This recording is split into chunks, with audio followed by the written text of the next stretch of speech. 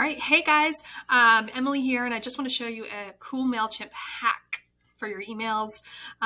We get this request quite a lot for people that want a template that has different colored sections.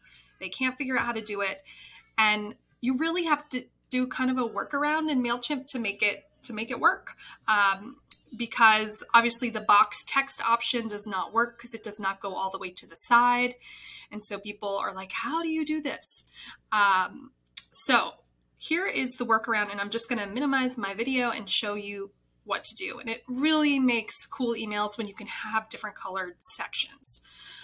So the key to doing this is to picking a template that has columns. So this is a template that if I click on style here, now we have upper body, columns, lower body.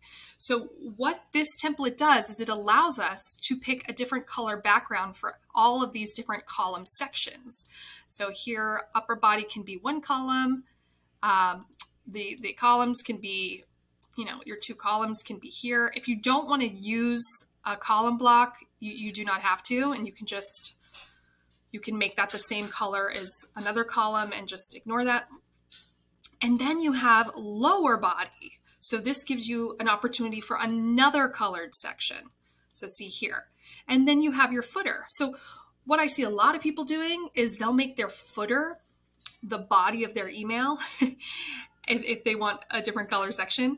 And then they'll make like the header a different color. But if you want to have lots of different color sections, you need to have these like upper body, columns, and lower body. And it makes for a really cool email once, like you'll see here, I have all these different full width colored sections. So now I'm going to show you where to find this particular template because this is just a cool workaround. So I'm going to save and exit out of this. So when you are creating a brand new email, we'll just do a regular email to show you for now. And then I'll show you where to pick that template. All right, so it's loading my email. I'm going to click design email.